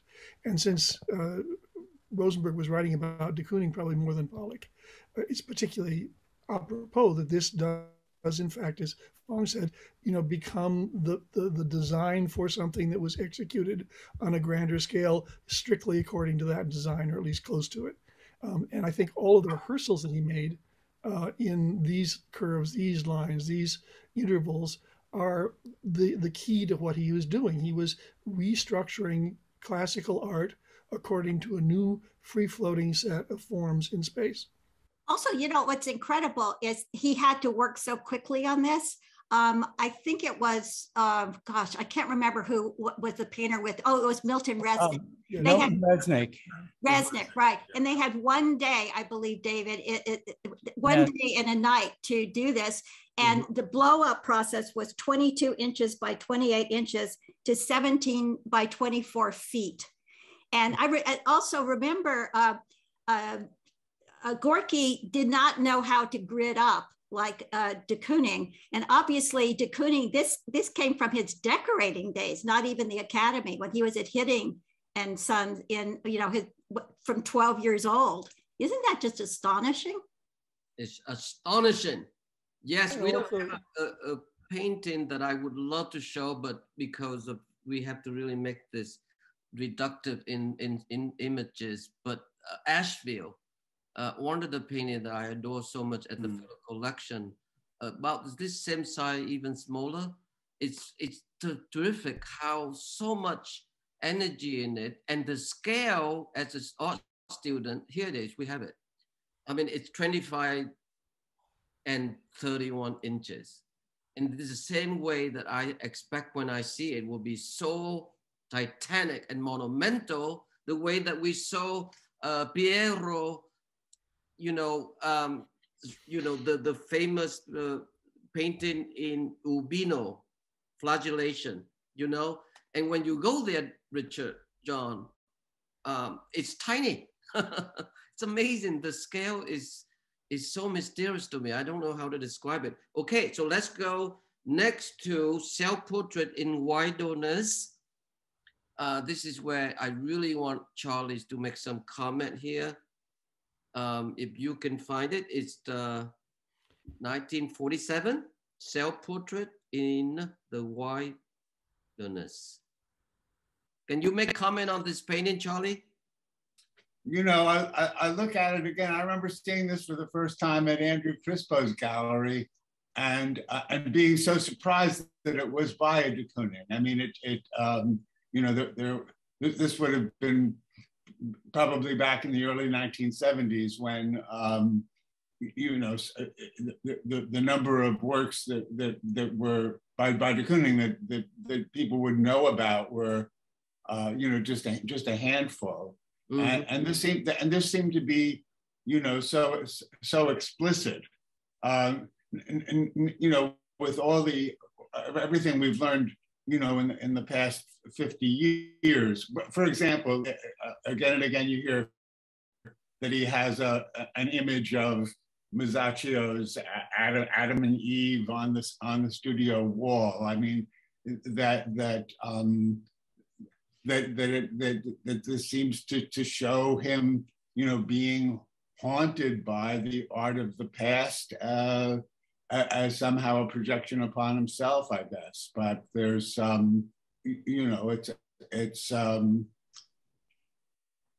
it seems to me that it's got that off-key color that we've noticed really since the beginning of our conversation this afternoon, and the almost otherworldliness of the setting that puts the figure, whenever he includes it or a part of it, on edge to be in a space like that, that's in a state of perpetual perceptual flux. Yeah. Okay. Any comment can be made in terms of reference to being poor, being poor? Well, if it's a reuse of a canvas, that's because it's. I mean, I read this as two different paintings on the same surface, not so that green and warm brown, it's not the background for that figure. Okay. I agree with Richard on that very much. I think this was an abandoned painting on which he may have made a sort of half joke. I mean, it's a very sad picture, but he might have been in a bad mood or melancholy, or so he makes this this figure in the middle of this, out of sort of in this background of a contemporary abstraction. It's I think it's a kind of a comic, sad comic one-off, really. Okay, but it's fascinating. Why don't we go? Well, it's a very surprising painting for him, but it's a very good painting. It is. Yeah. Yeah. Yeah, absolutely. Let's go to the next, I think, 2 images we have here. Yeah, I'm fascinated by this painting. I'm so happy to see it in the show. There's something incredibly strange about the 2 arms. And we know that he was so poor the time that he would find mannequins, thrown away mannequins in the garment district, and brought a few of them home, put his own clothes on, only to cry for self-pity. We know that famous story. And I felt it's so compelling to see this image as the next 2 we see here, Nikki, just to share right here. It was so amazing that when you talk about humor and aspect of comic earlier, it's really I see it clearly in this painting. So you see here on the left, could be a self-portrait now constitute with being clothed, but mannequin-like configuration. And if the woman on the right there, and then the next image, Nick, can we see it? He put him on the right and her on the left. And I remember laughing out loud. So, anyone have observation here? Very much so. And I know Mark is going to want to add into here too, but may we go back to the previous slide for just 1 minute? Fong, I was struck by what you said, that you almost laughed and that this was very humorous. And I think that we took a quite different take in our book, because de Kooning himself once said that there's no way to look at a painting without bringing in the whole history of the painter. So he introduced the idea of a biography actually into his art, but just as a little postscript there. But the other way to read this is not humor, other than the mannequins, for which I totally agree. But look at this woman's face. And so there is a sort of witchy quality to the women in both of these paintings. And also the size, if you look at the woman here, and then if you look at the next painting, and we have whatever she's doing, Fong, as you said, it's very odd, kneeling on these stones. But again, she is very prominent. Look at the size of the woman against the man. And again, I'm setting this up for Mark, but this was a moment in de Kooning's life when his marriage with Elaine was fraying. And, I would submit there is a biographical component in here, a very fraught relationship at that moment in his life with the idea of women who were larger than life, like Elaine, who went out into the world and, went to every party and danced on top of pianos, but at home didn't have a lot of time for him. And so there is an element of this. It's both biographical, more overtly than otherwise in his work, and also this kind of element that's not really funny. But can Mark speak to this as well for just a minute? I don't know why you're setting me up this way, but but I would say that you don't want to reduce it to the personals of his life overly. Right. But the fact remains that their relationship was very troubled at this point, and he's in a certain kind of mood. I think what's fascinating about it is that he presents himself. He finds it so hard to present himself in any other guise, or the male figure, if you don't want to be too personal about it, in any other guise but a kind of stiff mannequin. The woman is not at all like that. She's full of life, and it might be witchy life, but it's full of life. And then there's this strange figure emanating, this ghostly creature coming out of the male figure. What is that about? Is that the life leaving him? Is that his actual life? It's a doppelganger of some kind. It's the angel of the Annunciation. Yeah, I mean, it's certainly a very psychologically fraught image, both of these images. And even more in the previous one, where you have that sort of figure, right, Richard, there in the middle, you have this. Yeah. Mm-hmm. What is going on here? Yeah. And that figure is very close. I suspect that this is irrelevant, but that figure is very close to a Cezanne figure. There is a Cezanne bather that has that gesture, but it also can be something like a Renaissance angel flying in, or a Baroque figure flying in from somewhere or emanating out. Yeah, I mean, is the figure emanating from him or from her? Is the figure gentle, about to kiss him on the cheek? I mean, it's could be. You know, it's and that amazing color in her chest, that sort of there's a spiky violet dark forms, and then that kind of fast green, white, and tan thing going on in the center. Well, and then the strange little tiger suit that the male figure is wearing. And the yellow of her eyes, though, that's what you can't get over. It looks like a really, terribly scary movie. That's sort of where the woman, the great villain who is not even human, comes out, and she has something like those horrible cat eyes, and the teeth. I think one shouldn't forget, though, how savvy de Kooning was about what had been going on around him, and not even close to him. This is the figure that's being referred to in the purple area, violet area, is reminiscent of the mannequins that appear in lots of painting, in the Neue Sachlichkeit, in the Pintura Metaphysica, and so on. So what it's doing there in de Kooning's context is a question to be examined, but the paradigms are all there by the middle of the 20s, actually. Yeah, John, you raise your hand. Yes, well, I'm just, I would like to make a plea that we don't think it's obligatory to view this in biographical terms. I mean, it's an option we may choose to take, but I think that it shouldn't be urged on people that that's how they should do it. I mean, we know that these things were made by copying and replication, moving figures around in different spaces. And I'm sure that we can find some deep-seated meaning in that, in terms of relative importance in men and women. But, I just feel that if we go down this road, this is like, the wicked witch of Western art, we will never escape. It's also the case that the pattern that was the tiger pattern looks like a kind of graphic caricature of a herringbone tweed. And, I don't know exactly what was on de Kooning's mind, one can't, but it seems to me that there are jokes in here, or there are abbreviations or solutions, if you want to call it that are in here that are entirely visual, but they also have a context. And the context is clothes seen in a store window. Yeah, and possibly cinematic references also. Say that again, Richard.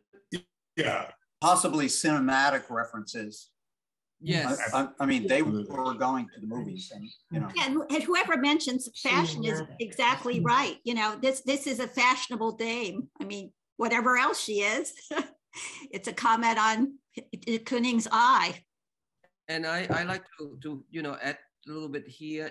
I just love how the ground is painted, the kind of marble-like texture, black and white and gray. And then when you see the next image, Nick, can you go?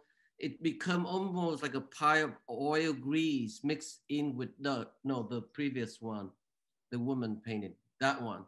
So I don't know how to describe it, but it looks like it's anticipate for his fully, I would say, immersed fully in Bowery life, leading to the famous show, of course, George Egan in 1948, the Black Picture.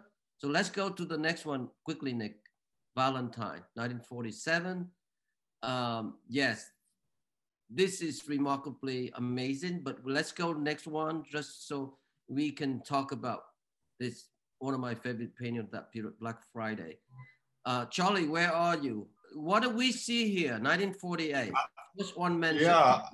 Do we have any idea, really. I mean, I see a lot of letters and some house shapes and things, but I mean, there's really nothing that one can, with confidence, say this is a this or that is a that. It seems to me overwhelmingly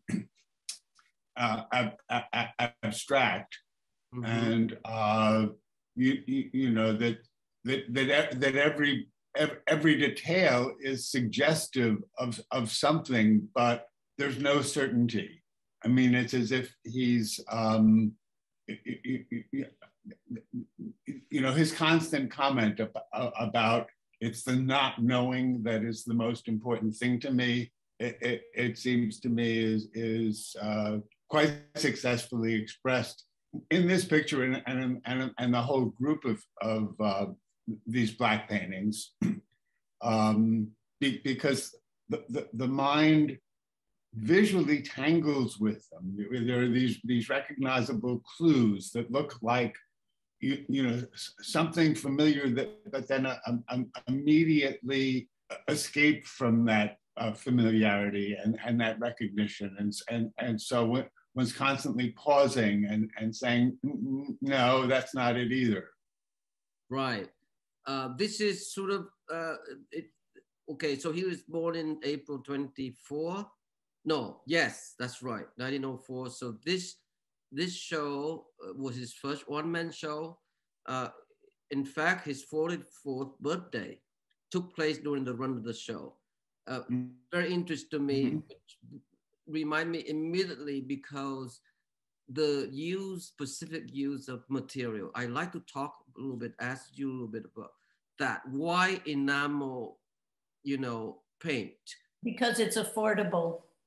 Okay. He couldn't go out and buy a lot of colors at that point, so he used house paint.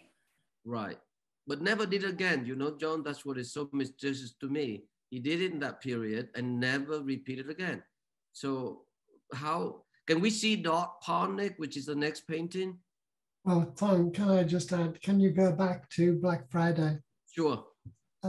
I mean, the other thing, you know, I mean, everybody says it's because it was inexpensive. And of course it was inexpensive, but using black and white, you know, some paintings which are principally black with white drawing in, and then the reverse, you know, by using the basic elements of tonal modeling in an exaggerated way, allows reciprocation of figure and ground and the kind of ambiguities he's interested in to flourish in these paintings. And although it's a lot later that he talks about slipping glimpses, this is where we start to find them. And the other thing, of course, he said is that even abstract shapes have to have a likeness. Yes.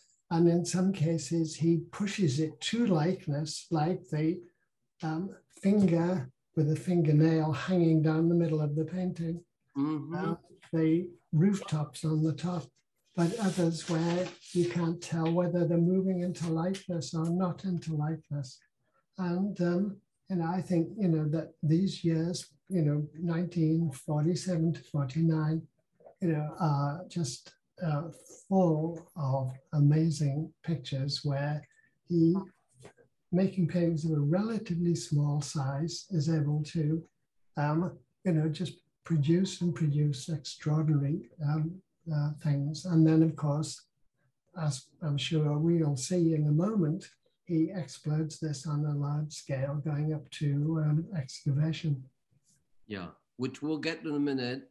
How would that be also in relation to Pollock using enamel on raw canvas in that context? Robert? Can't say that. I don't know. It's possible. But there were things being done in studios where the word got around. It's entirely possible. But I think the motives for it are economic. And also I think the motives graphically or pictorially are the ones that John identifies. It's you can reverse the image in very simple terms, and you don't have to worry about mixing and blending and doing all the things that he would do with oil paint. So economy of means and economy of cost, I think, are part of, sort of more the point. Yeah. Nick, can we go to what Pollock is doing? Can I John, yes. Can I just jump in and say one thing? Yeah. It's 5:53, and we're in 1948. Okay, you want to move fast, John? No, can we have part 2? Oh, good idea. Otherwise, this will be Ode to Melancholy, not Ode to de Kooning. That's true. All right, so why don't we do this? We're gonna stop the slides here, and then we could turn to Q&A. I think part 2 sounds great. We're gonna do part 2. Thank you, John. Because I would love to hear people talking about the late paintings again, particularly with Rob here. Yeah, absolutely. Yeah, thank you, John. That's a great idea. Great idea. It's a very de Kooning-esque move, John. Very swift, decisive. Yes. Let's turn it back to Nick. Yes. Thank you. We have plenty of questions, enough for a part 2 as well. But I will first pass the mic over to our friend Phyllis Tuckman. Phyllis, you should be able to turn your mic on now. Well, this was amazing. I usually go to galleries late Saturday afternoon. This was up there. So thank you, everybody. Thank you, de Kooning Foundation, for the idea and the sponsorship. When I was asked about a question, I was going to ask about the abstract landscapes of the late 50s. So let me toss this out. Black Friday. By the time we got to Black Friday and its sense of abstraction, and no one's really able to say what's going on, did landscape offer de Kooning better possibilities for becoming an abstract artist? Brilliant question. Would you like to take that, anyone? I would say that it doesn't matter if it's a still life or a landscape or a figure. It's all painting, and it's all, the thing about de Kooning is that he really paints a stream of consciousness. So when he's working on a painting, the relationship is between him and what he's looking at on the canvas, and the painting will dictate where he has to go. But when we have Black Friday, we now have this amazing moment of Pollock's poured paintings. And we are talking about somebody who said Jackson broke the ice. Mm-hmm. However, when he said that, he was talking about the market. You know, we know that when he said that, he was saying that a lot of people from uptown were down buying Pollock's paintings. He was talking about the market. He wasn't talking about the art. He was talking about the market for art. But that said, I think it's also somewhat true. And if Pollock did that with enamels, he got it from the Mexicans and then passed it along to anybody who wanted to pick it up.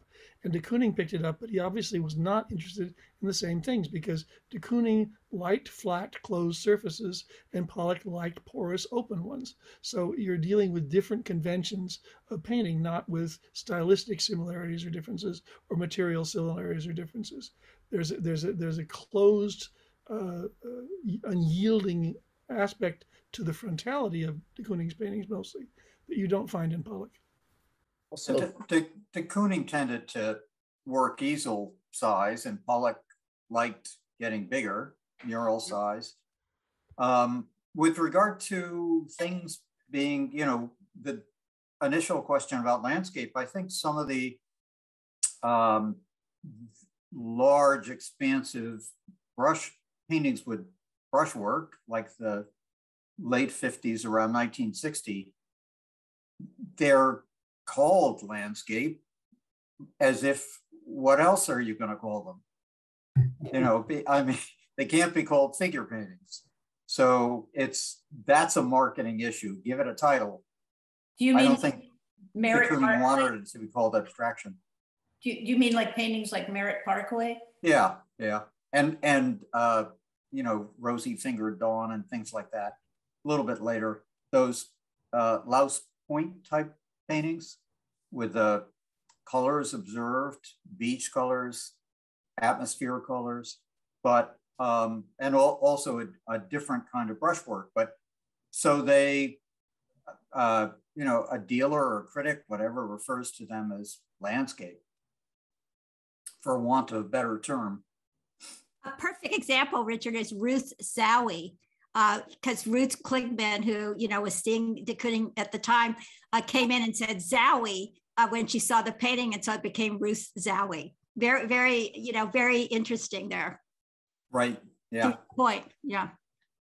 The moving away from the stripper brushes and the contour drawing and so on and so forth to broad areas of color and tone, that's the thing that decides it.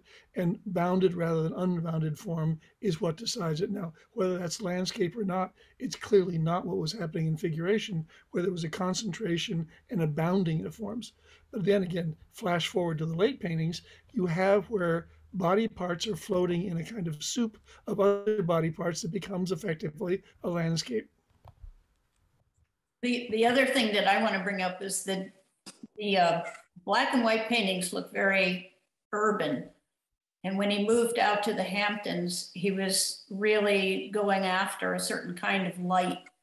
And he carried that on into the very end of his life with those last paintings. And I talked about this down at the Barnes Foundation in terms of the Soutine show, because he was really impressed with the way Soutine could get the light to emanate from the inside outward. But also, he talked about how he would choose three main colors because we have a trichromatic system of seeing with our cone cells. And he would make the flavor of the day. And the other thing about it being not just like the physics of light, but also I took it like it was sort of related to Aristotle's theory of color based on the 5 elements, but his elements were grass, air, water, sand, and flesh. And I had a conversation with him in the studio one time when I was a teenager. I said, how do you arrive at your palette? And he said, I ride my bike down to Louse Point. I sit there and I look out at the water and the grass and the sky. And then I go back and I take some tubes and I mix them up into big kitchen bowls. And I have a bowl for each one of those elements. And then all of the tubes that are on the table that went into making those mixtures are all part of it. So it's a vertically integrated palette. And he can use any of those colors straight out of the tube, or he can use the mixtures, or he can use mixtures when they get on the canvas, and it all goes together to make the flavor of the day. And it has that kind of impressionist light. So he could capture the light of the Hamptons, which was completely different from being in New York City. Thank you, Joan. Just in the interest of time, I'm going to pass the mic to our next question, which comes from, just one moment, to Richard. Sorry, Richard, you should be able to turn your mic on now. Hi, everybody. Thank you, Fong, and everyone, and John, and everybody, for just an incredible forum. I have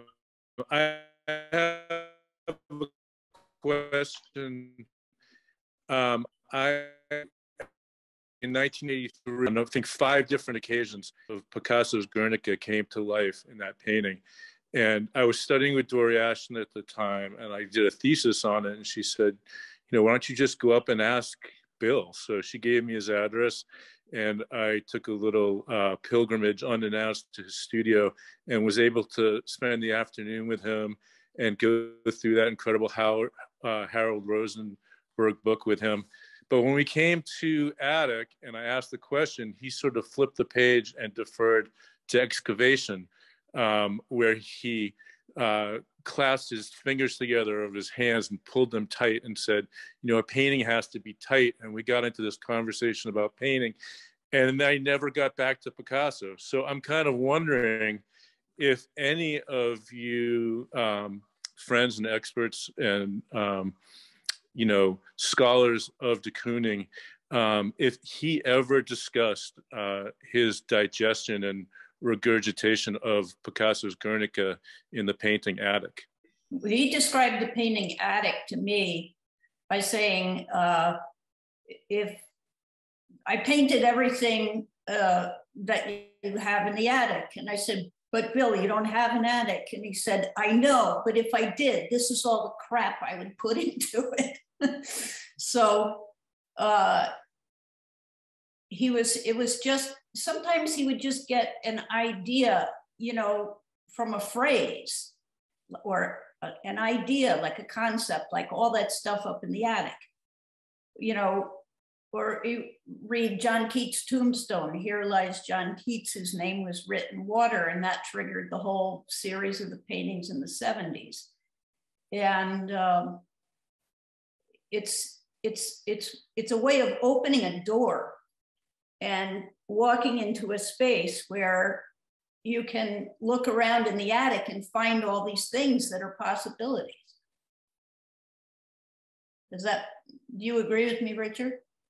Yes, I do. I do. And I mean, those two paintings, Attic and Excavation, they changed a lot in the course of their being made, because in part because there was so much to work with, so much space. They're big, especially Excavation, bigger than Attic, I think. Thank you both. I think we have time just for one more quick question. I am going to pass the mic to Andrew. Andrew, if you could ask the question that you shared in the chat. Hi, everyone. Thanks for an amazing conversation. I was just wanting to follow up. The paintings before Black Friday seem like they really have a relationship to drawing. I know Excavation in some ways does this like erasing or carving into the canvas, and so many of the canvases to me read like they're like the toned paper, and he's using paint to almost read like charcoal. I was just wondering what he talked about in relationship to drawing with some of these paintings that kind of feel like paint is being used as a gesture to like mimic a drawing practice, or if that's relevant at all. I think drawing and painting are completely integrated in his paintings. In the very late paintings, he actually drew by extruding a line out of a small tube of oil paint and making one like cake decorating. He would just, so he'd have one continuous line, and then he would follow it up with a big wide spatula and scoop it off so it would be smooth again. So, you know, the way that he controlled the edges of shapes, paint, he had complete control over the brush because he was a trained sign painter. And he would then do it with 4-inch brush, house painter's brushes too. But he could really sculpt an edge, and you'd have it from, you know, the outside, then it would continue on the inside, and it would swap figure and ground. And he continued doing that. Well, he started doing it back when he first met Gorky and continued on to the very final paintings. Anyone else want to add to what John said there at all? I mean, for my own, I think, observation, it seemed to me the working from Ashfield to Attic and then to Excavation is a testament of all the things that you were saying, asking between drawing and painting together. And it's forever packed. I mean, we have to wait for the next part two, as John suggested, because we can spend easily an hour talking on excavation, which make David Reed very happy, because talk about that painting forever with Richard, different time with John and others. So maybe that's a good place to end, really, for now, part two, because it is now 6:10, and I know it's Saturday, so we do have to have a drink, except for Robert. One last remark. Yes, Robert. Yeah. Yes. Yeah. Since excavation has come up repeatedly in the last 10, 15 minutes, it's worth noting that that painting is in the Art Institute of Chicago, and all the students at the Art Institute of Chicago had to pass it to get to their classes, and not the least of them by far was Elizabeth Murray. So the spark jumped from de Kooning to an entirely different generation in Elizabeth, for whom drawing and painting were also totally commingled. Terrific. Thank you, Robert. Back to you, Nick. Yes, there are so many more works to be discussed, so many more questions to be asked. So we will absolutely pick this back up in a part two. But as said, our tradition here is to end all of our community events with a poetry reading. And I'm honored today to welcome our poet laureate, Erica Hunt, to the stage. Poet and scholar Erica Hunt is the author of numerous publications, including Veronica, A Suite in 10 Parts from Selva Obscura Press in 2019, and Jump the Clock from Nightboat Books in 2020, a collection spanning from the 1980s to the present.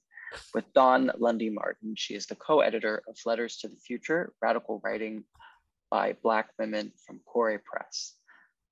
Hunt has received awards from the Foundation for Contemporary Art, the Fund for Poetry, and the Jurassic Foundation, and is a past fellow of Duke University, the University of Cape Town Program in Public Policy. Without further ado, Erica, the stage is yours. Hey, good afternoon. What a fascinating afternoon. So much that I have learned about de Kooning. I've been an admirer, of course, of the painting, but what a wonderful experience to hear people who have both known him and studied the work.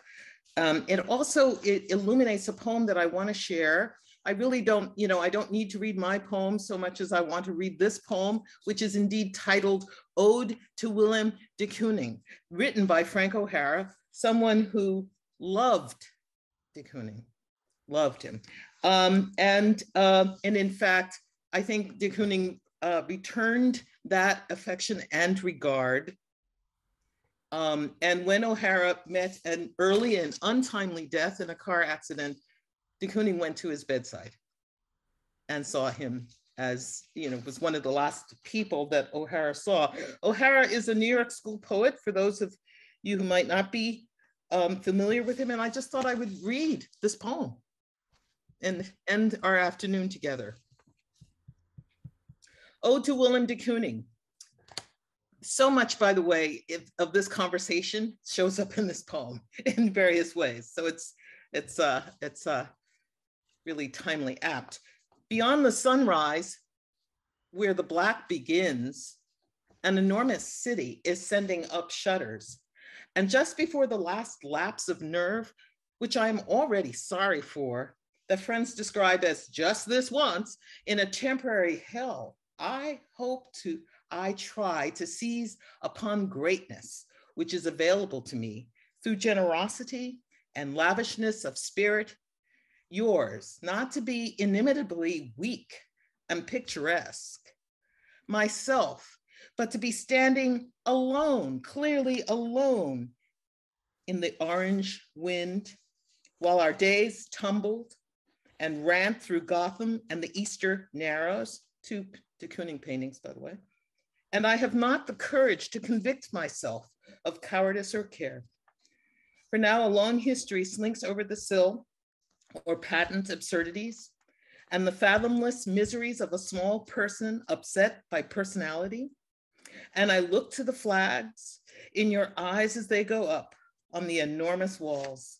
As the brave must always ascend into the air, always the must, like banderillas dangling and jingling jewel-like amidst the red drops on the shoulders of men who lead us not forward or backward, but on, as we must go on, out into the mesmerized world of inanimate voices like traffic noises, hewing and a clearing in the crowded abysses of the West. 2, stars of all passing sights, language, thought, and reality. I am assuming that one knows what it is to be ashamed, and that the light we seek is broad and pure, not winking, and that the evil inside us now and then strolls into a field and sits down like a forgotten rock while we walk on to a horizon line that's beautifully keen, precarious, and doesn't sag beneath our variable weight. In this dawn, as in the first, it's the Homeric rose, its scent that leads us up the rocky path into the pass where death can disappear, or where the face of future senses may appear in a white night that opens after the embattled hours of the day. And the wind tears up the rose, fountains of prehistoric light falling upon the blinded heroes who did not see enough, or were not mad enough, or felt too little when the blood began to pour down the rocky slopes into pink seas. 3, dawn must always recur to blot out stars and the terrible systems of belief. Dawn, which dries out the web so the wind can blow it, spider and all away. Dawn, erasing blindness from an eye inflamed, reaching for its morning cigarette in Promethean inflection after the blames and desperate conclusions of the dark, where messages were intercepted by an ignorant horde of thoughts and all simplicities perished in desire. A bus crashes into a milk truck and the girl goes skating up the avenue with streaming hair roaring through fluttering newspapers and their Athenian contradictions. For democracy is joined with stunning collapsible savages, all natural and relaxed and free. As the day zooms into space and only darkness lights our lives, with few flags flaming, imperishable courage, and the gentle will, which is the individual dawn of genius rising from its bed. Maybe they're wounds, but maybe they are rubies, each painful as a sun. So just to say a couple words about this, early on, the poem references 2 paintings by de Kooning, Gotham News, Easter Monday, which were painted in 1955 and 1956. The poem's composed of paratactic sentences. It keeps starting over and over again. It never quite, right? It just keeps going forward. It's a poem of phrases. And the phrases, it reminds me of a writing exercise where you're supposed to write and write and write and never lift your pen from the page. And if you lift your pen from the page, then you have to begin again. And I wondered to what extent this is a kind of brushing, a kind of stroke, you know, the paintbrush on the canvas, the pen on the piece of paper. So it was a pleasure to spend the afternoon with you. I don't want to keep us much longer and to think about de Kooning and this wonderful friendship that he had, that existed between de Kooning and O'Hara, Frank O'Hara. Okay, thank you. Thank you. Mm-hmm. Thank you so sincerely, Erica, for such a perfect way to end today's conversation. I also want to thank, of course, John, Joan, David, Richard, Mark, Robert, Charles, Annalyn, Flora, and Fong for our conversation today. A very special thank you to Amy, Madeline, and everyone at the Willem de Kooning Foundation for their support and for making this possible. We encourage everyone to view our archive of these conversations on our YouTube channel, where we will upload today's conversation as soon as early next week. And we're here every day, not usually on Saturdays, but we're here every day, Monday through Friday at 1 p.m. Eastern. So join us on Monday if you can for a conversation with artist Mel Bachner and Rail art scene editor Amanda Gluvitzi. We'll conclude with a poetry reading by Mark Leitner. And you now can all turn on your microphones to say hello and goodbye as we go. And thank you all so much. Thank you, John. Thank you. This was Thanks, fun. everybody. Thank you. Thank you. Thank you. Thank you. Thank you Bye. all. Thank you very much. Thank you. Bye. Thanks. David. Well, Have a you. good night. Happy Absolutely weekend. fantastic. Thank you, thank you, thank you. Thank you. Robert. Bye all. Thank you. Thank you. Great Thank fun. you. Goodbye. Thank you. Wonderful, wonderful time. Thank you. Thank you. Thank you, Amy. Save it for next time. Thank you, Mo. thank you guys very much. Thank you, everyone. It's amazing. Thanks, Amy. Thank you. Part 2's Part coming. 2. Yes, part 2. Part 2. Tuned. Fantastic. Thank you.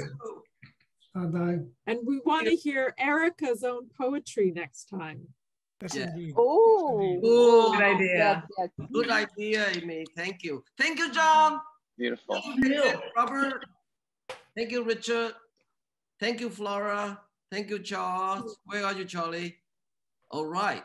Gone off to have a drink already. Okay, that's a good idea. We're going to celebrate our studio visit. Yeah. Thank you, Fawn. Thank you, John. Thank you, John. John. Thank you, Robert. Let's go have a drink. Thank you, Flora, for tuning in from London. Yes. Thank you for having Yes. It's quite late where you are, Flora. Thank you for staying up so late with us. Yes. Pleasure. Thank you, James. Here's James G. And in Vermont, Fong. Thank you. Vermont, tune in from Vermont. That's great. Hello. Well, much love. Let's go have a drink. Hey, Kyle. Hi, Janet. Okay. Thank you all for joining. De Kooning. Long live de Kooning. Stay safe and well, everyone. Long live de Kooning. Ciao. Much love. Ciao. Ciao.